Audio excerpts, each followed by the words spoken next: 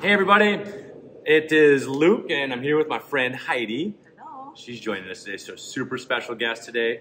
So Heidi, the reason she's on because I think Heidi's pretty awesome.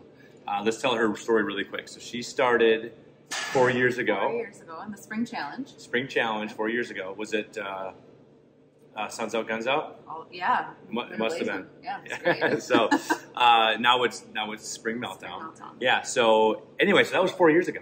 You made some awesome progress, right? Yes. Yeah. So tell us just a little bit about that. My progress over the last 4 years? Your experience for the last 4 years.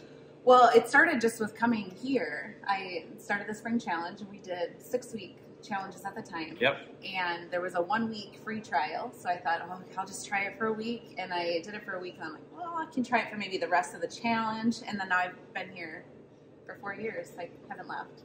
My progress over the time is losing about 55 pounds and gaining a lot of lean mass, gaining a lot of confidence, and now it's kind of an addiction.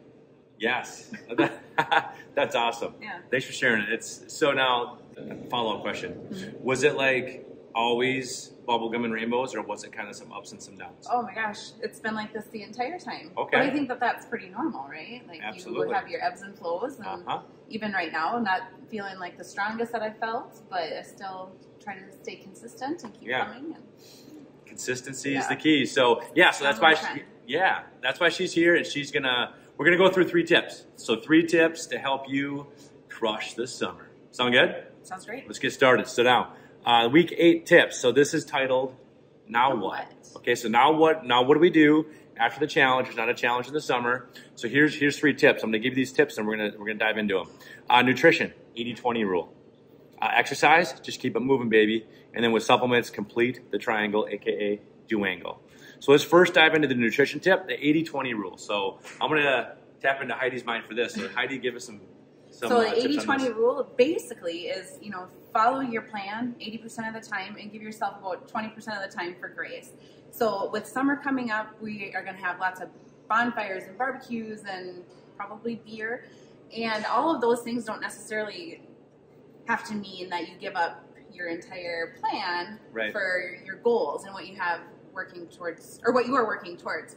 So, plan that burger and brat and beer and just maybe balance it out with, a better day earlier, or follow it up the next day with, making a plan to eat healthier. Don't punish yourself for, the beer that you drink, but maybe just make it part of your plan.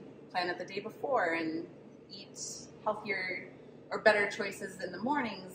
Yeah. I don't know. I'm a planner, so I plan my days like the night before. And then I know what I'm going to expect the next day. And sometimes that doesn't allow for a lot of flexibility, which also is a difficult thing for me. But if I, plan it the night before and I'm going to write in all the things that I'm going to eat and drink, and then the next day I can fill it in the rest of my day. So I hit my protein goals is always my main goal, and then making sure to drink water and really good. I love it. So failing to plan is planning to fail. Sure. Have a plan. Have a plan, and knowing that 20% of your day. If you're going to grandma's house, she has her famous hot dog, hot dish, chicken, rice salad, whatever. Yeah. Knowing you're going to have grandma's special dish, plan accordingly. Just nail the rest of your day. Right. I like that. Crush the rest of your day. Crush 80% of your day. All right. Yeah. I love it. Don't beat yourself up. Just know that the summertime is going to present some opportunities. Oh, I say challenges. And yes, opportunities to enjoy the summer and have some fun. And food's an emotional thing, and it's a yummy thing. It's good to experience those things. There's nothing wrong with that. If you struggle with this over the summer, guess what? Congratulations, you're a human. Way to go. We all do it, and it's just something that we all have to think about. So, and just don't throw away the rest of your day just because you indulge one part of your day. Don't just say oh, screw it. I already failed once. I'm just going to wreck the rest of my day. Just get back on track. That's the goal. Right.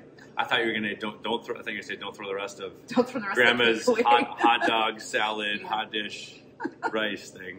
Give it to me. Don't do that. Okay. So 80-20 rule. I love it. Thank you for that. So let's talk exercise. So this plays into it too, right? So, 80-20 rule. So if knowing that you're going to indulge in some hot dog salad, Sandwiches. That does sound gross. Don't miss your exercise. So let's talk about the two enemies of movement. Okay, boredom and injury. So we're going to talk about those in a second. So just give us some thoughts on keeping moving during the summer and just keeping it going. Well, I think because we are cooped up in our house for a good chunk of our days living here in Minnesota, a good chunk of our months living here in Minnesota, I think like enjoying this nice summer weather we have. So even though we don't have a structured challenge going on, you can still challenge yourself to try something new. Get out there, keep moving. Or you can go to find a new hobby.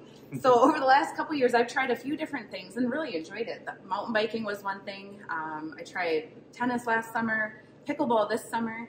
And like, there's a huge group of people who want to maintain activity during the summer that are here right now in the VIP group that we're probably this video is in. I don't know. Just reach out. Like, if you want to do something, there's a lot of people that are out here wanting to do something too. So you can just put it in there, like, hey, I want to try this. And it doesn't have to be a huge structured activity either. Like, you can just go for a walk. We have trails in Elk River, and like go to the woodlands and go for a walk, go for a hike. Just enjoy being outside and keeping on moving. Something in your day that's not, just intentional movement, I guess is my thought. I love it. And I put an enemy of exercise or an enemy of movement is boredom.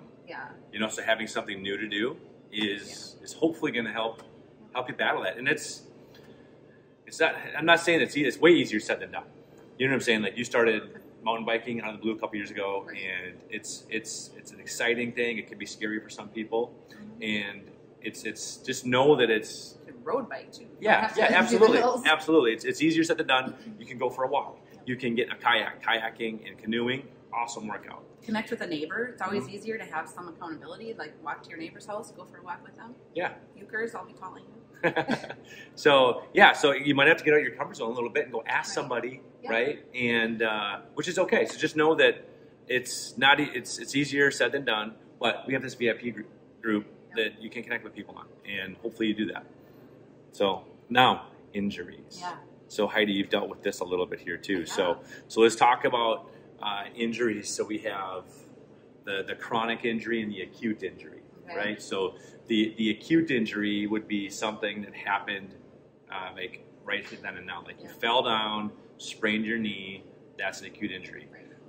Lower back pain, sometimes like knee aching pain, things like that. Things that hurt that you didn't really. You don't know why. You don't know why you did it. You don't remember like actually injuring it. It just happened chronically.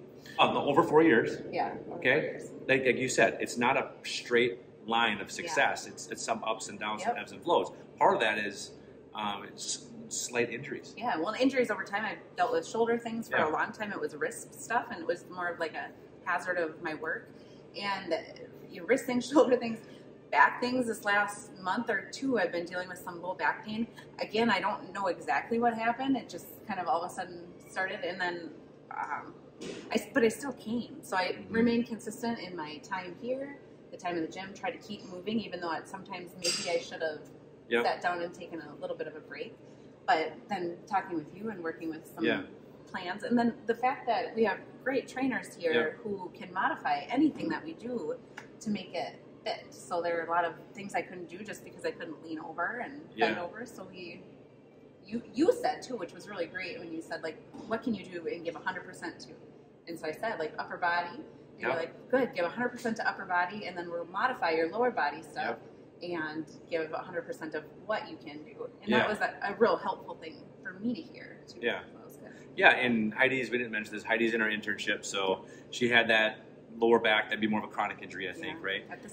And so we just modified. So she had a hard time doing deadlifts, so I showed her specifically how to do a single leg deadlift and how to do it properly, and why I needed to do it, because I need to build up other areas around my back to strengthen that.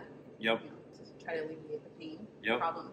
Right, and not all of you are in the internship, so that's why I want to make sure you guys know about our new client special. It's a one-on-one training client special for anybody that has never done one-on-one before.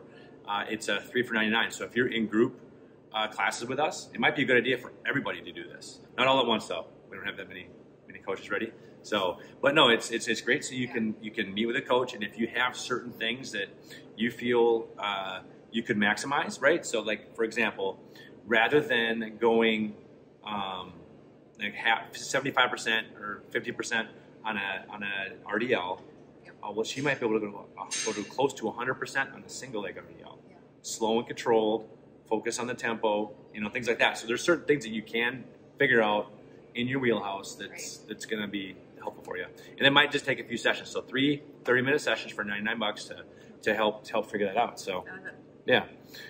Lastly, let's talk supplements. Okay, so we're going to kind of put it all together here. So this is the do angle, right?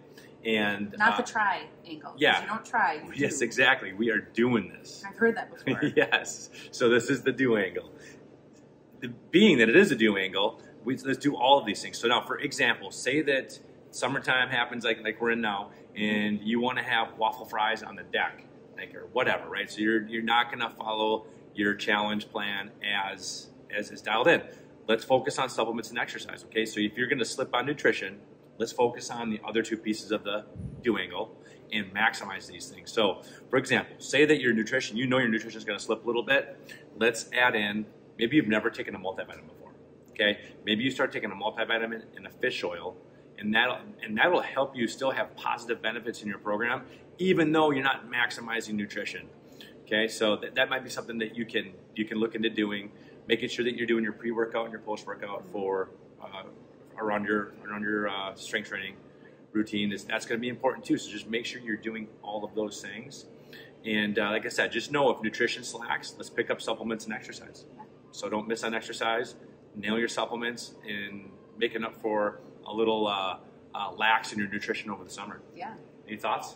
No, I think it sounds good. I think even just like when you talk about just intentional movement too, I think that's like the biggest key for me, and just to keep moving. Mm-hmm. But also like realizing like there's little things that we do every day that can help increase like our needs and moving around, and just whether it's gardening or just getting out. Like you don't always have to have a big plan for an hour long. I'm going to go run for an hour. Yeah. Or just anything, but gardening, mowing your lawn, cleaning your house, fidgeting, like me through this video. Like all those things are things that are going to help, just help you burn those calories. If you're one of those people that has a city lot and has a riding lawnmower, sell that riding lawnmower. Push it. Just get a pusher, sell the rider, and then use that to pay for more sessions at Fit Club. And you're going to be healthier too. So this has been great. Thank you. Thanks. So now, last slide here. We're just going to make sure you guys know about the awards on June 11th, not June 10th. It's on Saturday after boot camp.